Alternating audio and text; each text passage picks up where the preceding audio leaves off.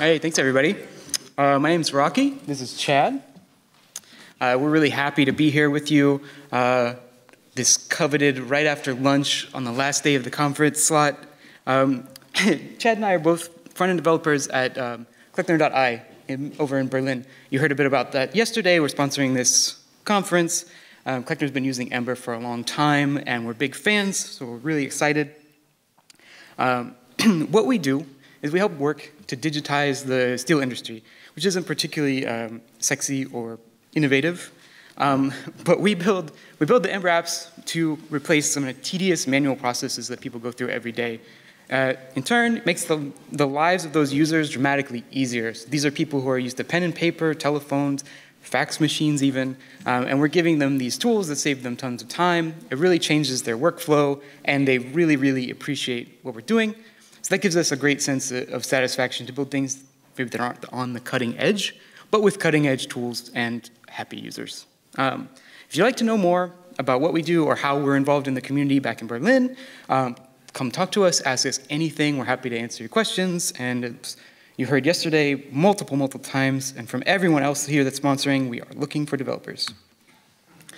Chad and I first met years ago in Portland, Oregon. We both ended up working with Ember at different companies there and taking part in the awesome community that exists. As you know, Tilda, the company that started Tom Dale and Yehuda, that was their company. They moved up from San Francisco to Portland. And so we were right in the middle of a lot of the groundbreaking stuff that was happening. We both got to speak at some of the meetups. It was really fun.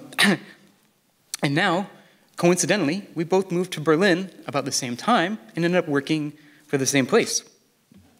And so it's really cool. We get to be part of the Ember community in Berlin, participate in the meetups, and now we're presenting this topic to you together.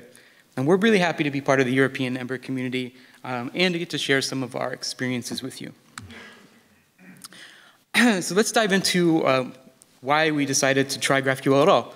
And first, I want to emphasize, this isn't a talk about GraphQL being superior to any other technology. It's not a 5 reasons why you should switch to GraphQL today kind of presentation.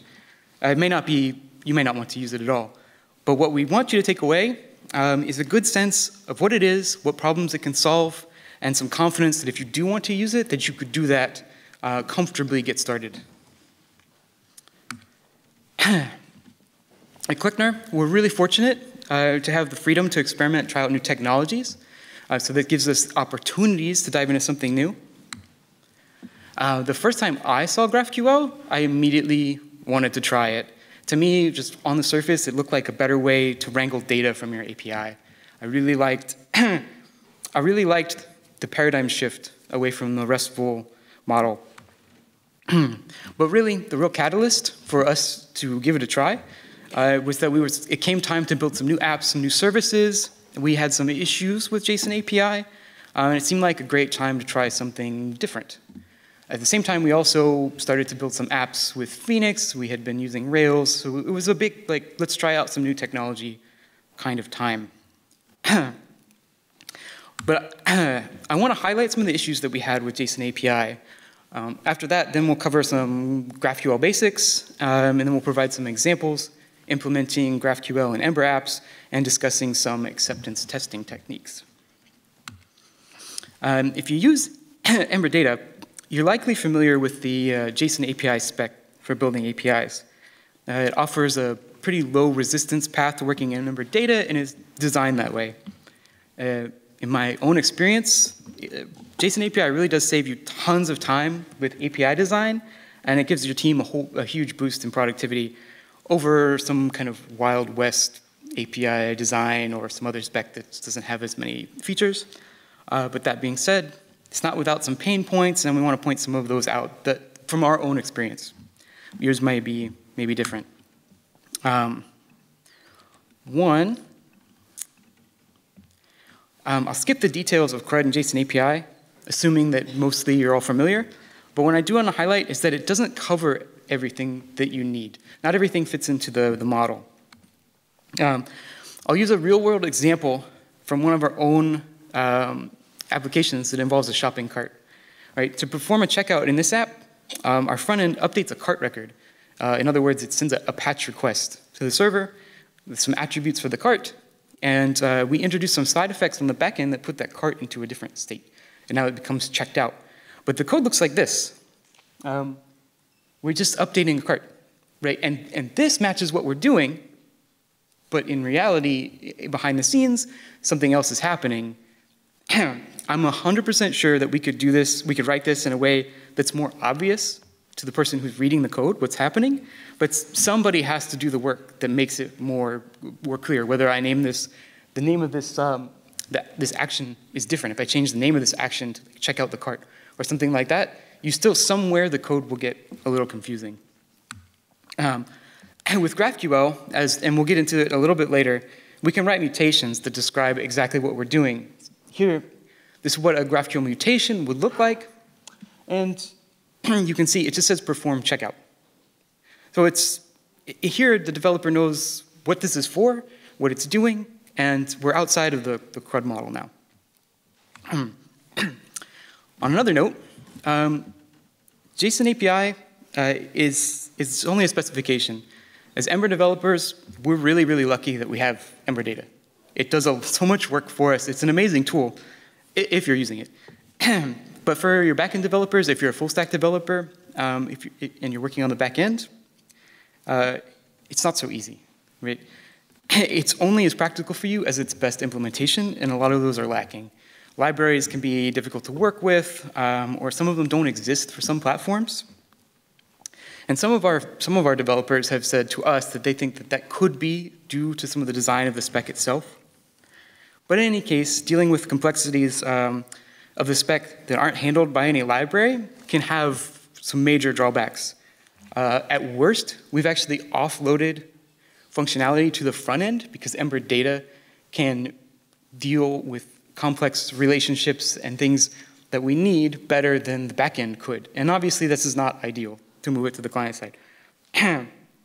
But at other times, it's caused a lot of frustration. Some of our developers writing a lot of custom code to deal with parts of the specification that are really complex that some library doesn't deal with. And it's really bad when what you're trying to do is actually just a simple task, and you end up shoehorning a lot of things into the constraints of the spec or the CRUD model that it doesn't want to fit in there. When it relates to GraphQL, it lags behind in a few areas, but what's really cool is that the JSON API people are really working toward making it better. They take things from other ideas from other places, and they say, how can we implement some of these things so that our tool can be better? And I think that's really awesome. But Yehuda opened this issue on GitHub to track some of the deficiencies, and he really did, he like perfectly summarized some of the things that we've experienced. He covers API exploration out of the box, and a built-in way to describe types, or in other words, having a schema. And I see Ember developers really gravitate toward these points that he made. And I can see why. These things, in real life, they have a gigantic impact on your productivity. It's amazing how much faster you can work when you have these tools. But his first 2 points that he made about being able to query deep queries for related records and having some kind of really flexible mutations, these actually really impact the code you write. I'll show you some examples of this later on when we talk about implementations. I want to quote one of our developers. He said, when using GraphQL, I don't feel like I need to bend it to my needs like JSON API. And I agree with him. I think this is a really nice summation of our overall experience. Like, I got the same feedback from just about everybody who's worked on all these projects. And I think it's true. Sometimes you have a feature, it's not too complex, or maybe it's very complex, and you have to fit it into the model, the JSON API model, or whatever model you happen to be using, whatever constraints are there. And GraphQL has some extreme flexibility, so it's kind of nice. We'll touch on this a little bit later. But for now, I'm going to hand things over to Chad, and he's going to give us a little intro into GraphQL itself before we get into the implementations. Cool. Thanks, Rocky. Just by show of hands, who here has already use GraphQL, even like a sample app. Okay, so it's good, maybe like 20, 30%. So just to make sure we're all on the same page, I'm going to go over some of the basics of GraphQL. So to get started, let's just start with the word GraphQL. Let's throw out the graph part, and what we're left with is QL, which stands for query language. And a query language is described as a language that requests and retrieves data. So you can imagine GraphQL as being a language for requesting and retrieving data from your API. So not so complicated. So before we can retrieve data, we first need to request it, right? So let's take a look at what a GraphQL query looks like. So in this example, let's pretend we're online shopping, and we want to get our cart. We want to get all of the items in the cart. We want to get the description and the price, and we want to get the total amount. Now, you might already get the sense just by looking at this query, it reads quite naturally. And we're just describing the specific data that we want. So it actually reads very, very simply. So now looking at the response for that query, it looks like this. It's coming back in a JSON format, and you'll also notice that the response mirrors the same shape as the request. So the indentation of the response is pretty much the exact same as the request, which makes it quite natural when you're comparing what you're asking for and what you're getting. Now, you might already be getting the sense that this is quite flexible, right? So what else can we do? Well, the query language also supports arguments. Arguments are defined on fields by our schema. And in this example, we've added a page argument to our items field. And this lets us do something simple like paginate through items in our shopping cart. And you could do this at different places in your schema if you've defined it in, you can do this in different places in your query if it's defined by your schema. But also, of course, we don't want to hard code this number 2 for the page, so we also have variables. You can define variables at the top of your query, and then you can use them anywhere inside. So in this example, we are defining the page variable that is a number that we're going to pass into the page argument, and now we have a lot more flexibility. So at some point, as Rocky alluded, you're going to want to change data. So for this in GraphQL, we call this a mutation. Mutations are a lot like queries, but you're explicitly saying, like, something's changing here. There's some sort of side effect. It's not just a read-only operation. And in this case, we have a update cart address mutation. You can see exactly what it takes. It has a cart, and then it's going to take an address, so that for each item in your cart, you can update it with an address. So I feel like when you read it, it reads quite easily, and it's very descriptive. So we've looked at a lot of the querying parts of GraphQL. Let's just take a moment now and talk about what is this graph part in GraphQL. So when you think about the graph, I want you to think about connections. Connections exist everywhere in our data, and they will evolve and grow organically. Much like a city, streets, subway lines, a lot of these things aren't planned, but they do grow organically. So to define these connections between our data, we use a schema. Why is this awesome? Because you can see the connections between the fields and their types. It's both descriptive and self-documenting. And thanks to introspection queries, we have the ability to see that underlying schema that us as developers and our tools can use at any time. That video didn't play, so it'll be in the post after. So GraphQL has a lot more language features, and this isn't specifically a GraphQL talk, so I don't want to sit here and just go feature by feature. It's all documented very well. But if you could remember a couple things, just remember that GraphQL is a language for requesting and retrieving data from your API, and that is made easier thanks to the fact that it is typed and backed by a well-documented schema. So to get more into the guts of how we can implement this with Ember, I'm going to hand it back to Rocky. So first, let's talk about some clients that we can use in our Ember apps. And then after that, we'll cover some common code-based examples, well, some code-based examples from our own code bases. You might not have the same things. So after we tried out a few clients, we ultimately settled on Apollo. Apollo itself is a large-scale GraphQL platform. It spans the client side, the server side, middleware, right? But we're just concerned about the client side. And there's a really excellent add-on called Ember Apollo Client, and it makes working with the Apollo tool set really easy. We recommend this one because it does have quite a few features that you might want. And the examples that we're going to use will show the usage. The add-on docs, though, are really nice. They give you some testing examples. They also show you how to do some things like authorization with Ember Simple Auth, for example. In addition to Apollo, the first client we tried worked with Ember Data. We didn't choose this one, but it was appealing at first because we were trying it in an existing Ember app where I had Ember Data. And the only thing that we had to do to get it set up was to add a new adapter and a new serializer without any custom code, just including them. And it worked. But as we got better at GraphQL and understanding more of what it does and how to use it, and the GraphQL services were improving, it ended up being too inflexible for what we needed. It also limited some of the functionality, the flexibility that GraphQL gives you out of the box, and we didn't think it would work at scale. Here's some lightweight clients, Loca and GraphQL request. We won't cover these in the talk, but we do have an example repo that shows each one of these clients working in there. Chad created that. There's a link to this repo in a blog post that we created to go along with this talk. So we'll show you that. We'll share that with you, and you can check out the repo. Next, I want to cover some of these common patterns. They exist in our code bases, maybe not yours, but hopefully you can abstract the good parts. We're going to use the example of a shopping cart. It's very similar to one of the ones that we have in our own apps.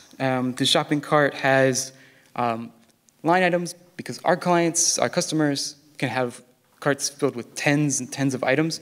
We want to paginate them. In addition, they can edit the line items, including like the shipping address, things like that. We'll get into that in a little bit. But how might we load some of the data, some of those nested cart items with Ember Data? You actually can. It's not that hard. You can even do some deep relationship fetching with this, but you don't get any control over the related data that you get, and maybe you would want that. And so it's nice to be able to sort and paginate these things. This is lining up with one of the deep querying things that Yehuda brought up. To do that, we end up with code that looks something like this. It works, but it's starting to get pretty messy. First, what we do is we go and we fetch the cart, right? We may not know what this cart record is, so we query for it. Okay, so we've made a network request. We waited for that. Now we have the cart ID, and we can use that as a filter to load line items. Okay, we can still include line item addresses and things like that, but it's getting a bit weird, and now we're changing the data structure a little bit of the model. This cart and the cart items are siblings. It's not a big deal, but it's a little odd. But we can get the same data by writing this GraphQL query.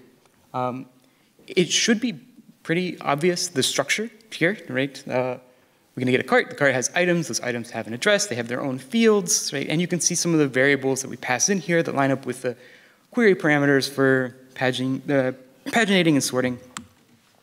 And this is how our model code would change in this scenario. We would just make the one query, pass in the variables we need, and then we would get back the data that matches the query structure. Some of the things I like about this, in no particular order, we have a lot of control over the data that we get, right? We can query for fewer fields than exist in the model. This is something you can also do with Ember Data, but JSON API allows this, and it's really, the URLs get really, really weird. We have less model code, and it's a little bit easier to read. I think it's a little bit more, makes a little bit more sense for me at first glance. We reduce the network request in this case, but in a lot of cases, the network request thing isn't a big deal. And the data structure is kind of in the same way that we expect. Now, for mutations, we talked a little bit. I showed you the slide with the cart on it. But let's expand this a little. And this is real world, right? Our users, they can edit the shipping address for any item in their cart, or they can bulk update them. Right? And this is where things get a little interesting with Ember Data. It's that latter case, that bulk update, that we want to take a look at. So these are some current constraints here that we're dealing with. Both Ember Data and JSON API, they want to operate on one record at a time. I just heard, thanks to Ed Faulkner, that the JSON API spec now includes operations, which should allow for some bulk updating, but Ember Data still doesn't do this. So things are coming. It will be nice. This slide will be stale and useless. So how could we do this, though? We did this with Ember Data. We didn't have GraphQL the whole time, so how did we do this? Well, we updated the cart items individually. So we write code like this, right? And you may not write some code like this, but this is what we did. We would get all the items from the store that we wanted to update, and we would update the attributes, then save them. And where it would get a little funny is when things went wrong, right? Then you have to make some interesting decisions, right? Do I roll back the attributes in my Ember, for these records in my Ember data store? How do I show some messaging to the user? Do I leave, my client state is now out of sync with the server state. How do I deal with this? It gets pretty interesting. And we wrote some code that I don't really like that deals with these problems. I'd rather not deal with them. With GraphQL, your mutations are extremely flexible. They aren't bound to anything, right? You don't have to have a record to do anything with it. You can kind of use your imagination. You can update one record, or many records, or many different types of records in any way you'd like with a single mutation. You shouldn't do that, but you can. And it's not anything goes. You can't just arbitrarily query for something or mutate something with GraphQL. It has to be defined as a part of your schema. You can't change some attribute of some record, even if you know it exists, if the schema doesn't allow for it. So there's some safety there. And this is what the code would look like in this action that we're talking about. You can see we didn't actually make any changes to the objects that are in our store, and we didn't have to load all the records to do this. Right? One of the problems with the previous example was if they're paginated and you want to change them, you have to go load them.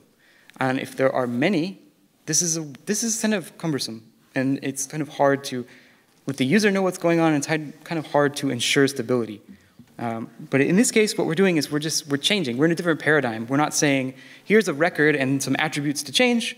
We're just saying to the server, here's a message that says, hey, for all these items for this cart, change the address to this. So it's a different paradigm. Since we didn't update any of the records in our store, if anything was bound to the view, our user interface doesn't get out of sync. Now, again, you don't have to follow this pattern. Maybe you don't want this. But for us, in our code bases, this is what we want, and we like this. So to recap that, their mutations are extremely flexible. You can do just about anything with them, but you can't just do whatever you want. Data flow is more unidirectional. I like that. I don't know if you would, but I think it makes the user experience a little bit more stable for us. You can be very irresponsible, but that just doesn't really happen.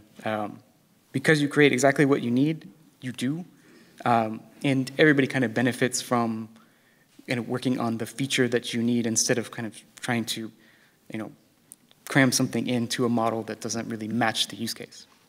Anyway, so next up, Chad will give us some quick tips, techniques on how to do some acceptance testing with GraphQL. All right, so we've kind of gone over GraphQL, we've integrated it with Ember. Now we're at a point where we still have tests, right? So before we jump into GraphQL testing, let's just take a look at kind of a typical testing scenario that we have with a regular application using REST. So on a regular application using REST, you're going to need to make separate requests for separate resources on separate endpoints. And if you're an Ember developer, you might be using Ember CLI Mirage to do this. So behind the scenes, Mirage is using Pretender.js to capture those requests in your acceptance test, pass them over to handlers that have access to factories and an in-memory database. And this has worked out quite well for the Ember community. Now, things are a little bit different with GraphQL, right? Because now we have batched all of that request for separate resources into one query, and we're hitting a single endpoint. That means that you have to be able to unpack that request and understand what's in it. And it's not encoded in the URL, and it's not encoded in the parameters. It's encoded in a query, which is essentially just a string. So we saw a few talks yesterday about ASTs and all that kind of stuff. So you can imagine, like, to understand what's in a query, to be able to mock that request is actually kind of an interesting problem. So another interesting thing about GraphQL is that you have this case where, because everything is batched into a single query for multiple resources, you actually have a lot less requests overall. So like Marco said, if you can avoid requests, or no request is the best request to make. So at Cloakner, we actually did have a test suite that was using Mirage. We already had our factory set up, we had our handler set up, and we didn't want to throw all that work away. So we came up with an add-on called Ember CLI Mirage GraphQL. Makes sense in terms of its name. And what this add-on does is it provides a handler that you can use to map on the graph endpoint from your GraphQL schema to your Mirage schema. And this works quite well, and hopefully it will give you a lot of wins right out of the box. It's still in development, so give it a try, take a look, and we would love to have some contributions. Another technique that you can use in this particular use case is especially works if you have a real API that covers your test cases. So you have a real API that's, that would handle, the majority of your test cases. For this, you can use Poly.js from Netflix. It was released just a few months ago, so it's relatively new. It's pretty interesting. If you're familiar with Ruby, it's very similar to the VCR gem. And it's not specific to GraphQL. You could actually use this with any APIs. So that makes it an interesting tool to consider outside of GraphQL, but also especially for GraphQL. So with Poly, all you need to do is run your tests once with a real API running in the background. And what Poly is going to do, it's going to sit in the middle and intercept those requests. And it's going to record the request and the response. And this is great because the next time you run those tests, you don't need that API running. Poly is going to intercept those requests and match it against the recorded response. So you're getting that replay of the exact same result, which is pretty cool, especially when you have something like a query that's been baked into a request. You don't necessarily have to understand the request, but Poly will do the work to match it. So you're still going to get the same response. Lastly, maybe there's a particular use case where there's a very custom way you want to handle the response, or it's something that's more of an edge case. In this case, thanks to Ember Auto Import, we can just import other NPM packages quite easily now. So you can tackle this problem by importing Pretender.js, like we saw with Mirage doing behind the scenes.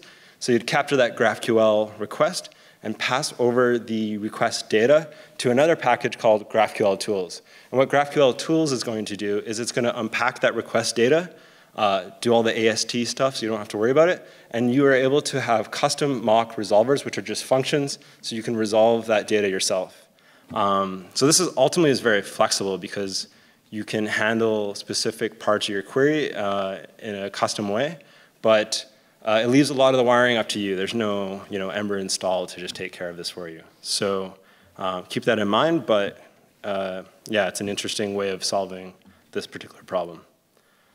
So now I'm going to invite Rocky back on to just kind of summarize our experience and wrap it up. Real quick, just to recap our experience, it's been really, really nice. When we have this easy to explore schema in our hands, we know everything we can and we can't do with our API without having to consult documentation or in a common case, ask the guy next to you, like, hey, how does the backend work? You don't have to do that. It really increases productivity. And I think the flexibility allows us to really create an API that makes more sense. Right? Like we talked about earlier in a couple of examples, sometimes when you're fitting something into that CRUD model, it doesn't actually match what you're trying to do in the real world. And it can get very confusing. And sometimes you have tribal knowledge, or you have to really read some documentation to understand the full effect of the thing that you're doing. But in this case, we don't do that. You don't have to shoehorn anything into it. And you really do you just build what you need. You can get crazy with it, but in my experience, all the developers are very responsible, and everybody is building something streamlined. They're all enjoying it. Also, the data flow changes have really improved our user experience. We said before, you might prefer that optimistic UI approach, right? Updating records on the client side before the server side. This doesn't apply to our applications, but it could in some applications in the future. So it's something that we have to consider. And the thing really is, though, that you have the flexibility to deal with it. You can choose how you want to deal with these things. So that's a nice benefit for us.